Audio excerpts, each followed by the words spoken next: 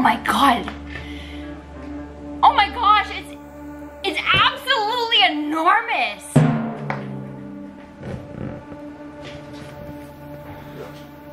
Yeah. It's actually an enormous elephant. Yeah, that's what we're drawing today. So grab something to draw with and something to color with, and let's make some art.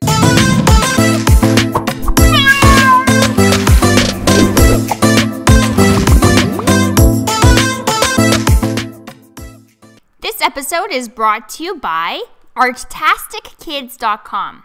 If you're a parent, guardian, homeschool family, or a classroom teacher looking for art lessons and resources, begin your journey by finding free art lessons, tips, advice, and more at artastickids.com.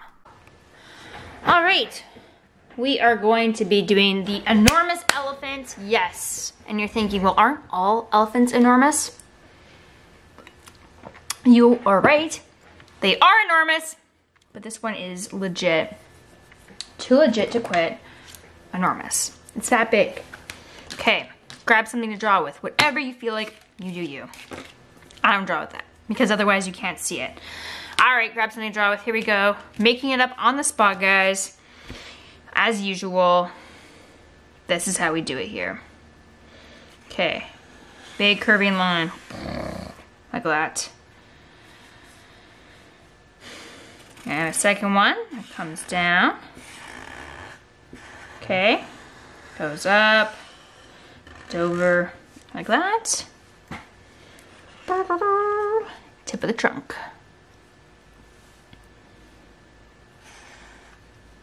We'll have its mouth peeking out, so underneath. So we're gonna draw a curving line on either side. Like that. Curving lines on the trunk.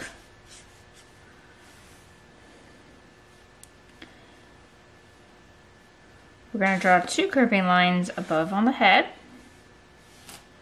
Below each one, we're going to draw a circle.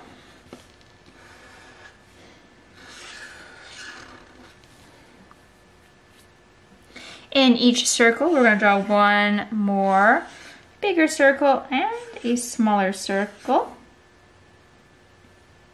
And then you can color in the dark of the eyes, leaving just those circles nice and white.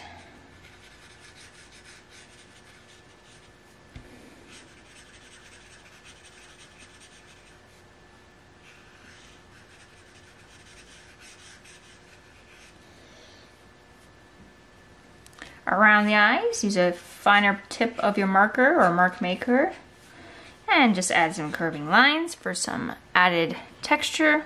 And we'll have our tongue peeking out on the inside of the mouth here with just a curving line, so that way you can go ahead and color in the dark of the mouth, leaving just your tongue white. And I just like to add a little U on either end of the mouth for the corners of the mouth. All right, we gotta make it more elephant-like, so we're gonna draw a nice big curving line or shape on the top of the head. And two lines down, part way, just peeking out here on either side. We'll draw some ears kind of cascading over on either side. And then we'll have the body just peeking out on the back here. I'm cutting off this on the bottom here intentionally. So we'll draw a curving line in the back here. We'll just draw a tail way over in the distance with two curving lines. We'll add the tip.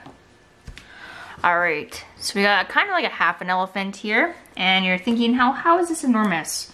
Well, this is where proportion comes in. So when things are in proportion, the sizes make sense to one another, right? So if my pen fits in my hand, right? But if my pen was like giant and big, it would be out of proportion. It'd be too big for my hand. It wouldn't make sense. It would look weird because why is this, either the pen's really big or my hand's really small or something, right? It doesn't make sense. So what we're gonna do is to make this look big, we're gonna use proportion and add things in here that make this look enormous, right? Because it's an enormous elephant. So we're gonna add some buildings in the front here, the cityscape, and they are going to be smaller than the elephant. It's kind of like Honey, I Blew Up the Kids, but elephant version. Okay, so you can add your buildings, you can add maybe some trees way down here. I'm a tree and I'm really small. See, now when you do this, maybe there's like people like, oh hi, I'm a person. But you can hardly tell what they look like because they're so small and everything else is so big. See, now we got proportion helping us make this elephant look enormous. Okay, you can go ahead and finish adding all your own choice details to your crazy enormous elephant design. And then once you're done, you can go ahead and color it in using your favorite art making mediums.